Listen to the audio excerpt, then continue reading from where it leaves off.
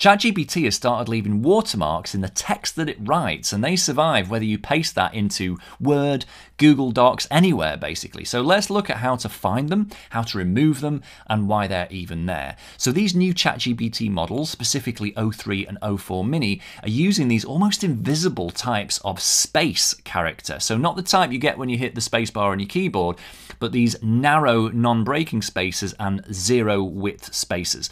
Often they seem to appear between numbers, values, percentages, things like that. So they show up a lot if you're writing articles, essays. So to reveal them, you just need to paste your text into this website. I've popped the link in the comments. And this is just some random text from some research I've been doing. I pasted that in. You can see that these characters are absolutely all over it. And again, it's just these two types of space, right? You can see these two different codes showing up.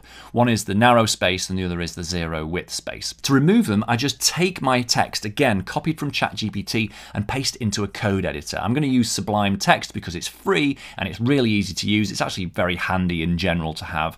So I just paste it in, and again, I can see those Unicodes dotted about the place. So let's get rid of the 202 one. So we just select it, copy it, go to Find, paste it in, hit Find All, and it instantly just selects them all. And if I just hit backspace, they're all gone. And the same goes for the other type of space there. I just find them all, delete them, all gone. Now, OpenAI have responded to this. They said it's not an intentional watermark. It's just a quirk of large-scale reinforcement learning, which is pretty plausible to me.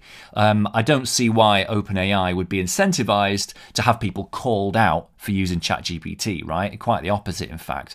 So I don't think they are intentionally watermarking. I think it's quite plausible that the LLM has just learned that as a way of dividing up tokens, i.e. words and characters, to make more logical sense of the building blocks of language, perhaps. Who knows? Or maybe somewhere in its training data it just got stuck on that as a good idea, kind of like it did with the M dashes, you know, the long hyphens that people get now called out for using anywhere in their text. So anyway, now you know how to find them. Go and check your boss's emails and LinkedIn posts.